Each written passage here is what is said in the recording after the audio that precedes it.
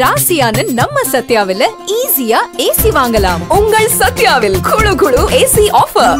சத்யா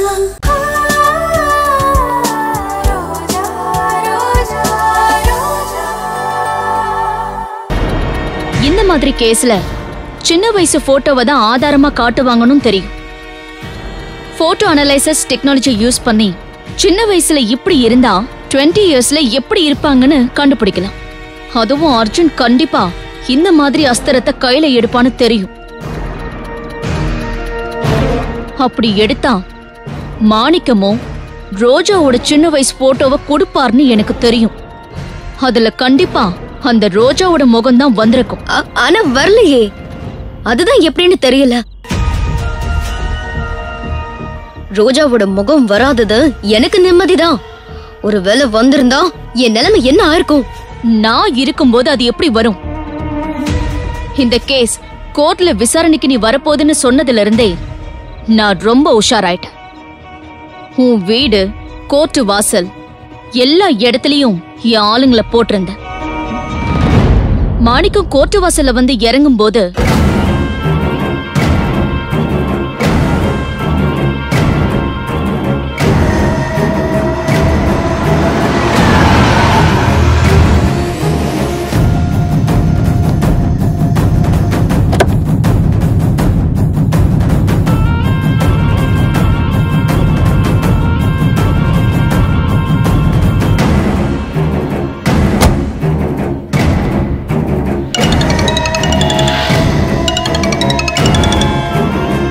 செல்வ பாரதி, என் பொண்ணு கேஸ் விஷயமா நான் கோர்ட்டுக்கு வந்திருக்கேன். நீங்க ஒண்ணு செய்யுங்க, நாளைக்கு சாயங்காலமா நம்ம ஆபீஸ்க்கு வந்துருங்களேன்.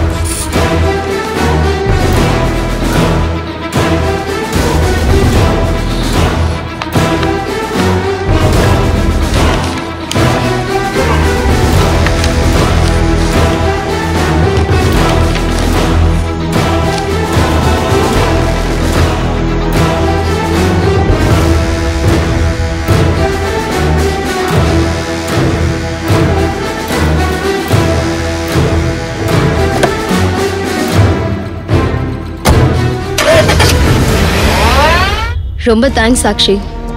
அதுல ரோஜாவோட உருவம் மட்டும் வந்திருந்தா பாட்டியில இருந்து டைகர் மாணிக்கம் வரைக்கும் எல்லாருமே என்ன வெறுத்திருப்பாங்க. நான் நடுத்தெருவுக்கு வந்திருப்பேன். நடுத்தெருவுக்கு இல்ல, ஜெயிலுக்கு போயிருப்பேன். இத்தனை நாளா பொய்யா நடிச்சதுக்கு உன் அர்ஜுன் ஜெயிலுக்கு அனுப்பியிருப்பான். ஆனாலும் என் மனசுல ஒரு குழப்பம் இருக்கு சாக்ஷி. டைகர் மாணிக்கம் கொண்டு வந்த போட்டோவை நீ ஏதோ பண்ணி தடுத்துட்ட சரி, ஆனா அவங்க கொண்டு வந்த போட்டோல ஏன் உருவம் எப்படி வந்துச்சு? இல்ல உண்மையிலேயே அவங்க தான் என் அம்மா அப்பாவா இருப்பாங்களோ? Stop it! பையா கணேஷ் கொலை கேஸ் இப்ப நம்ம 2 பேர் மேலயும் இருக்கு. அந்த கேஸ் நடத்துறவன் அர்ஜுன். சாந்தமூர்த்திய பேச வைக்க எவ்வளவோ முயற்சி பண்ணான். நான் தான் அந்த கிழவனை இந்த நிமிஷம் வரைக்கும் பேச விடாம பாத்துக்கிட்டு இருக்கேன். இனிமே உன் வாயில இருந்து இப்படி ஒரு வார்த்தை வரக்கூடாது.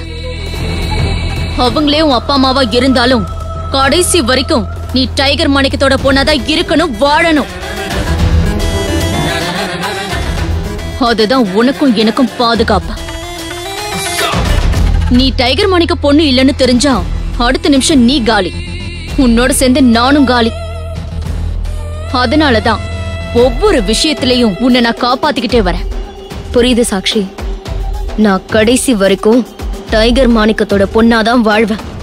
அதுக்காக எத்தனை பேரோட வாழ்க்கையும் பலி கொடுக்க நான் தயாரா இருக்கேன்.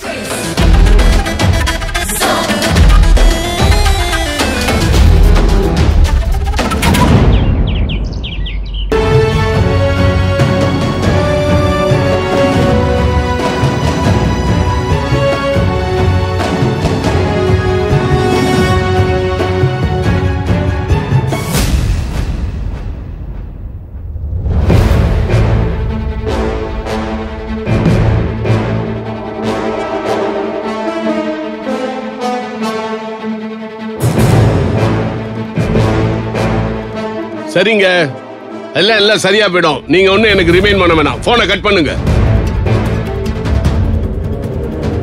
மாப்ள, என்னத்த? நான் சொன்னா தப்பா நினைச்சுக்க மாட்டீங்களே? நீங்க பெரிய லாயர்.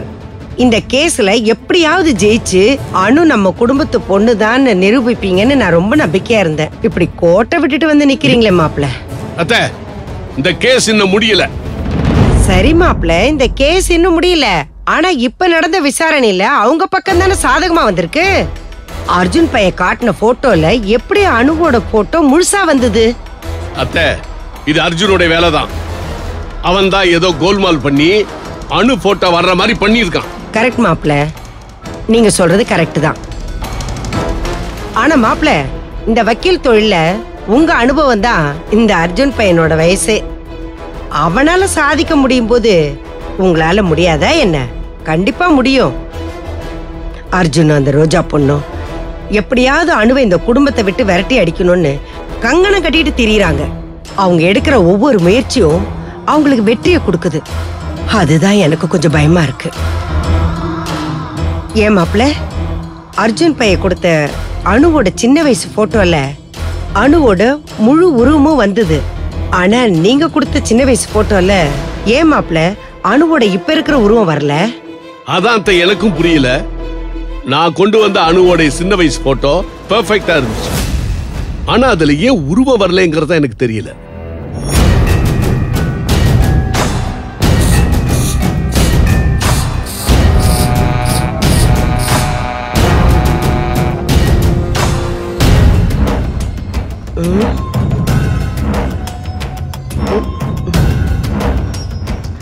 பிரதாப், கல்பனா எங்க ஆளே காணோம்? அது அர்ஜுன் ஏதோ கேஸ் விஷயமா பெங்களூர் போறானா. அவனை சென்ட் ஆஃப் பண்றதுக்காக கல்பனாவும் ரோஜாவும் போயிருக்காங்க. கல்பனா ரொம்பவே மாறிட்டா. இந்த அர்ஜுன் பைய இத்தனை நாள் நம்ம குடும்பத்தை தான் அவமானப்படுத்தினான்னு பார்த்தா இப்ப மாணிக்க மாப்பிளையும் சேர்த்துல அவமானப்படுத்தி இருக்கிறான். மாப்பிள்ளை என்ன சாதாரண மனுஷனா? கோர்ட்ல அப்படியே சிங்கம் மாதிரி கர்ஜிக்கிற மனுஷன். அவரையே இந்த அர்ஜுனும் ரோஜாவும் பண்ண காரியத்தினால தலகுனிய வச்சுட்டாங்களே. நான் கூட அனு மேல இருக்கிற பாசத்துல அவரை கொஞ்சம் கோமா கேள்வி கேட்டுட்டேன். தப்புதான், மன்னிச்சிருங்க மாப்ள. அனு, நீ ஏண்டா கண்ணு அழற? அழாதரா. உன்னை இப்படி அழ வச்சு பாக்குறவங்க ஒரு நாள் நிச்சயமா அவங்க அழுவாங்க. நீ அழாதரா.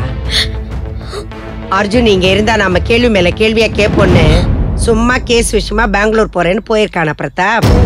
வழக்கமா அவன் போனா அவன் பொண்டாட்டி ரோஜா தான் போய் அவனை வழி அனுப்பிட்டு வருவா.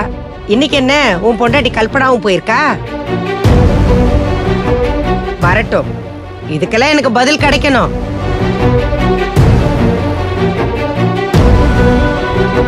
அந்த பொண்ணு ரோஜாவை இதுக்கு மேல இந்த வீட்டுல வச்சிருந்தோன்னு வச்சுக்க, அடுத்தடுத்து ஏதாவது ஒண்ணு நடந்துகிட்டே இருக்கும். முதல்ல அவளை இந்த வீட்டை விட்டு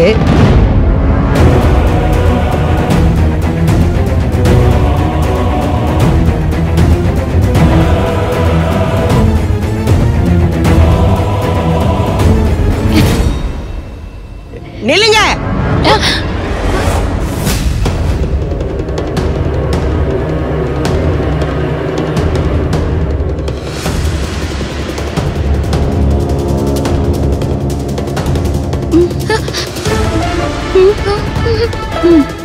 மருமகளே, அந்த பொண்ணு வீட்டுக்குள்ள வரக்கூடாது. அவளை அப்படியே அனுப்பிட்டு நீ மட்டும் வீட்டுக்குள்ள வா. மருமகளே, உன்கிட்ட தான் சொல்லிட்டு இருக்கேன், அந்த பொண்ணு வீட்டுக்குள்ள வரக்கூடாது.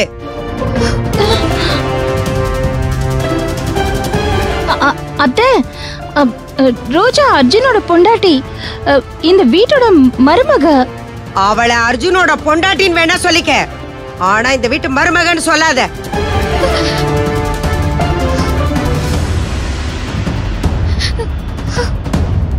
பிரதாப், நம்ம குடும்ப மானத்தை கோர்ட் வரைக்கும் இழுத்து சந்தி சிரிக்க வச்சு பேப்பர்ல டிவிலன்னு எல்லா இடத்துலயும் நான் அடிச்சிட்டாங்க. இதுக்கெல்லாம் காரணம் அர்ஜுனும் இந்த பொண்ணு ரோஜாவும் தான். இவ இன்னும் இந்த வீட்டுல இருந்தா இன்னும் எவ்வளவு அவமானப்பட போறோமோ அசிங்கப்பட போறோமோ தெரியல. இவ இந்த வீட்டுல இருக்க கூடாது, வெளியே போ சொல்லு, போ சொல்லு.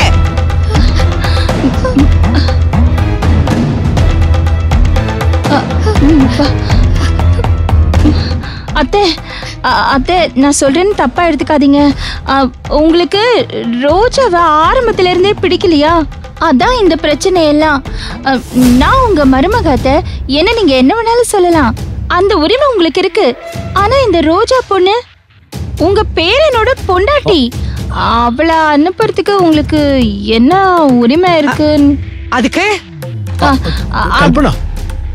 ஏன் அம்மாவை எதிர்த்து? ஐயோ இல்லங்க, நான் அத்தையை எதிர்த்து பேசல, இருக்கிற உண்மையை நான் எடுத்து சொல்றேங்க.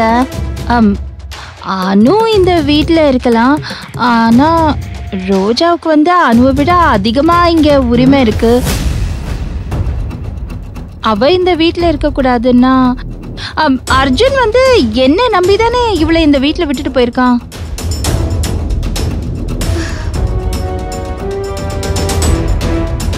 கல்பனா, அனு இந்த வீட்டுல இருக்கணும்னு நானும் விரும்பல. இத்தனை நாளா நான் அத்தைக்காகத்தான் விட்டு வச்சிருந்தேன். என்னைக்கு கோர்ட் வரைக்கும் விஷயம் போயிடுச்சோ அப்பவே நான் அனுவை வீட்டுக்கு கூட்டிட்டு போயிடணும் தான் நினைச்சேன். ஆனா கோர்ட்ல அனு இங்கேயே தான் இருக்கணும்னு சொல்லிட்டாங்க. அதனால வேற வழி இல்லாம அனுவை இங்க விட்டு வச்சிருக்கேன். எப்ப கல்பனாவே அனு இங்க இருக்கிறத பத்தி பேசிருச்சோ அடுத்த நிமிஷமே நான் அனுவை கூட்டிட்டு கிளம்பி இருக்கணும். அனு இந்த வீட்டை விட்டு போகணும்னு நான் சொல்லலையே. என் மருமக இந்த வீட்டுல இருக்கணும்னு நான் சொன்னேன். அர்ஜுன் இல்லாத நேரத்துல இவளை நான் வீட்டை விட்டு அனுப்பிட்டேன்னா அது நியாயமா இருக்குமா சொல்லுங்க? கல்பனா, இப்ப நான் எதையும் பேசுற நிலைமையில இல்ல.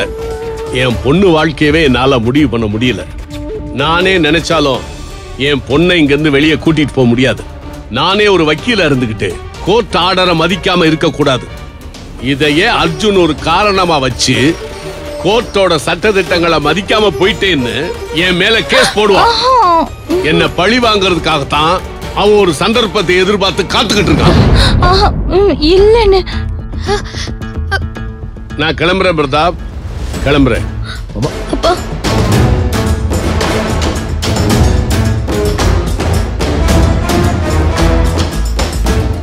கல்பனா, ஓ மருமகளை இந்த குடும்பத்திலிருந்து பிரிக்கணும்னு நான் என்னைக்குமே நினைச்சதில்லை.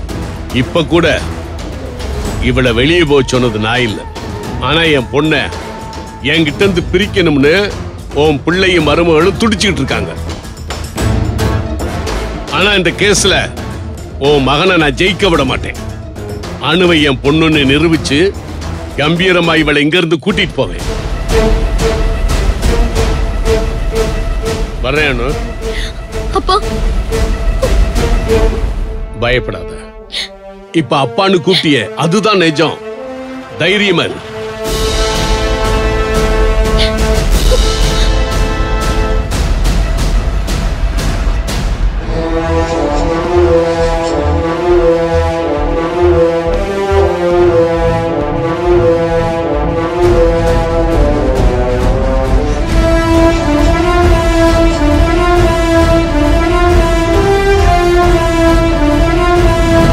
பேத்தி அனுவை இந்த வீட்டை விட்டு விரட்டுறேன்னு சொல்லிட்டு இருந்தவ இன்னைக்கு என் மாப்பிள்ள மாணிக்கத்தை வீட்டை விட்டு விரட்டிட்டியடி.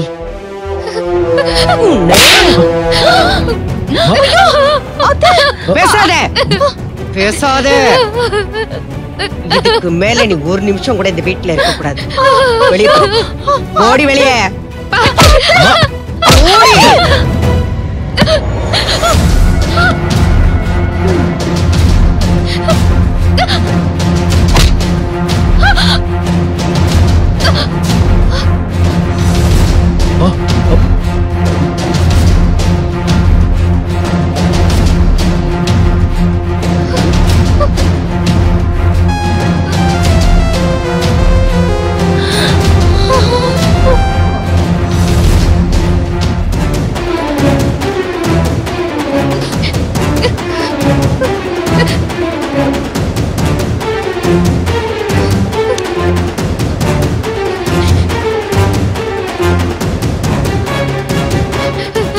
பொண்ணு இப்படி வெறி பிடிச்ச அலையற? உனக்கு என்ன பைத்தியம் பிடிச்சிருச்சா? அது ஒண்ணுதாங்க பிடிக்கல, அதுவும் சீக்கிரத்துல பிடிச்சிரும். நீங்க பேசாதீங்க, உங்களுக்கு எதுவும் தெரியாது. அனு என் பேத்தி இல்லைன்னு சொல்லி கோர்ட் வரைக்கும் கொண்டு போய் நிறுத்திட்டா. இப்போ மாணிக்க மாப்பிள்ளையும் இந்த வீட்டை விட்டு விரட்டிட்டா. இனிமே அவர் வரமாட்டேன்னு சொல்லிட்டாரு. எல்லாரும் இந்த வீட்டை விட்டு விரட்டிட்டு இவ மட்டும் தனி ராஜ்யமா இந்த வீட்டுல இருக்கணும்னு நினைக்கிறா. நீங்க என்னடா இவளுக்கு சப்போர்ட் பண்ணி பேசிட்டு இருக்கீங்க? இத பாருங்க, இவளை விட என் பேத்தி அனு செண்பகத்தோட பொண்ணுதான் நமக்கு முக்கியம். செண்பகம் பொண்ணு செண்பகம் பொண்ணுன்னு சொல்றியே, அது யாருன்றதானே இப்ப பிரச்சனையே. அதுல பிரச்சனையே இல்ல, அனுதான் செண்பகத்தோட பொண்ணு. அன்னபூரணி வா. அன்னபூரணி, அதான் விஷயம் கோர்ட்டுக்கு போயிடுச்சுல்ல, தீர்ப்பு வரட்டும் தெரிஞ்சுக்கலாம். அதுக்காக ரோஜாவை ஏன் கழுத்தை பிடிச்சு வெளியே தள்ளுற? அதுவும் அர்ஜுன் இல்லாத நேரத்துல. இவதான் அர்ஜுனுக்கு எல்லாம் சொல்லி கொடுத்துருக்கா. உன்ன மாதிரியே எல்லாரையும் நினைச்சு பேசாத. உன் புருஷன் உன் வீட்டோட இருக்கான், உன் பேச்சதான் கேட்பான். ஆனா அர்ஜுன் அப்படி கிடையாது. அவனுக்கு சுயமா யோசிக்க தெரியும். அவன் வேற லெவல். அன்னபூரணி, இந்த வீட்டுல அமைதி இல்லாம போனதுக்கு நீதான் காரணம். ரோஜா இந்த வீட்டுக்கு வாழ வந்திருக்கா, அவளை வாழ விடாம விரட்ட பாக்குற. இதே ரோஜா இடத்துல வேற ஒரு பொண்ணு இருந்திருந்தா நீ பேசுற பேச்சுக்கு ஊசி நூல் எடுத்து வாய தச்சிருப்பா. பாவம், யார் பெத்த பொண்ணோ இவ. இவளை வாழ விட. போதுக்கா, என்னைக்காவது ஒரு நாள் எனக்கு சப்போர்ட் பண்ணி பேசிருக்கீங்களா? உன் பக்கம் நியாயம் இருந்தா கண்டிப்பா உனக்கு சப்போர்ட் பண்ணி பேசியிருப்பேன். அனு மேல பாசத்தை காட்டேனா வேண்டாம் சொல்லல. அதுல பாதி பாசத்தையாவது வேண்டாம், அதுல ஒரு 25% ஆவது ரோஜா மேல காட்டுனா அவ மனசுல நீ எங்கோ உயரத்துல போயிருந்திருப்ப. நான் பாசத்தை காட்டுற அளவுக்கு இவ நடந்துக்கலையே. இவ மட்டும் இந்த வீட்டுல வாழணும், என் பேத்தியனு வாழக்கூடாதுன்னு நினைக்கிறாளே. அன்னபூரணி, தப்பு. இவ மட்டும் இந்த வீட்டுல வாழணும்னு நினைச்சிருந்தா அனு மட்டும் இல்ல, நீ ஏன் இங்க இருந்திருக்க முடியாது. ஓ நல்ல நேரம் கல்பனா மாதிரி இவ்வளவு நல்லவளா வந்து வாச்சிட்டா. இத நீதான் புரிஞ்சுக்கல. ஓன் வாயாலேயே உள்ள போ ரோஜான்னு சொல்லு. இல்ல புரிஞ்சிருக்கோன்னு நினைக்கிறேன். அதுதான் உனக்கும் மரியாதை. இவ மரியாதை எல்லாம் எனக்கு வேண்டாம். இவ என்ன நான் பார்த்து இந்த வீட்டுக்கு வந்தவளா? அர்ஜுன் பணக்கார வீட்டு பையன், அதனால இவ வளைச்சு போட்டுட்டா.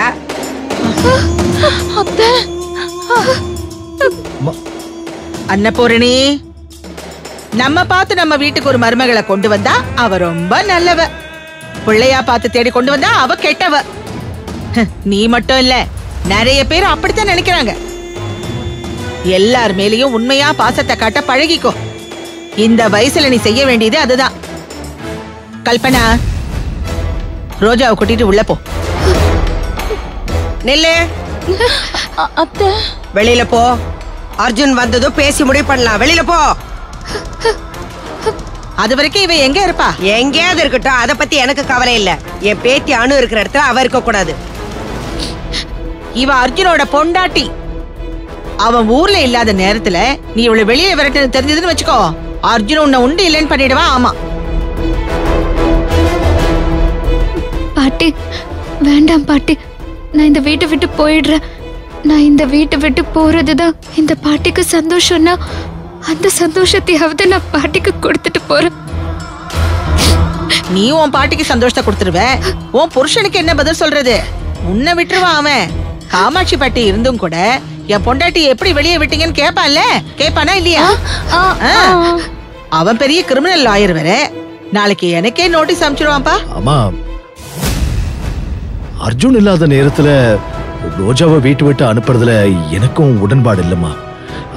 அர்ஜுன் வந்துட்டுமா, நம்ம என்னன்னு பேசிக்கலாம். அது சரி, உன் பொண்டாட்டிய சமாதானப்படுத்துறதுக்கு நீ உன் பங்குக்கு ஏதாவது சொல்லணும்ல. நீ என்ன பண்ணுவ? சொல்லு சொல்லு. அன்னபூரணி, என்ன என்ன இதெல்லாம்? உன் புள்ள மருமக எல்லாரையும் பகைச்சுக்கிட்டு நீ என்னதான் பண்ண போற? உன்னதான் கேக்குறேன், என்ன பண்ண போற? இந்த வீடியோ உங்களுக்கு பிடிச்சிருந்தா லைக் பண்ணுங்க, கமெண்ட் பண்ணுங்க, ஷேர் பண்ணுங்க, மறக்காம subscribe to Saregama TV Shows Tamil. கவிதை போலே வந்தாளே ரோஜா, கருணை கீதம் தந்தாளே ரோஜா.